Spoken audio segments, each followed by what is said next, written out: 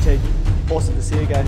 Today, I'm teaching you how to use a walking stick for a weapon, right? This is a simple walking stick. There's no embellishments like blades or anything. Simple walking stick. So it's really practical to have in your home or in your car if you need a weapon, you know, in a situation, in a high-level situation. So this is particularly handy, right, when your opponent's got a knife, for example, right? Brendan is pretending to be a bad guy with the knife, and Josh has got a bat, right? So with the knife, he's got the cold steel, so it's going to cut me if I don't get it right.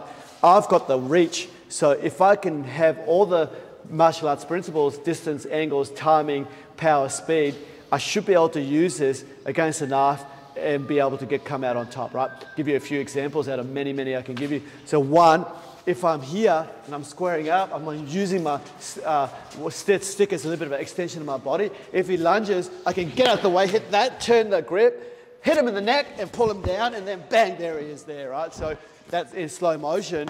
It could be if Brendan picks up the nose. Obviously, Brendan's got padding, so I'm quite careful where I hit that. Otherwise, there's timber on bone, it does hurt. Then I've done some footwork, cut an angle, changed my grip, hit him on the throat, tilt that one up, he's down, then boom, rake the eye out over this way, right? So that could be a possibility.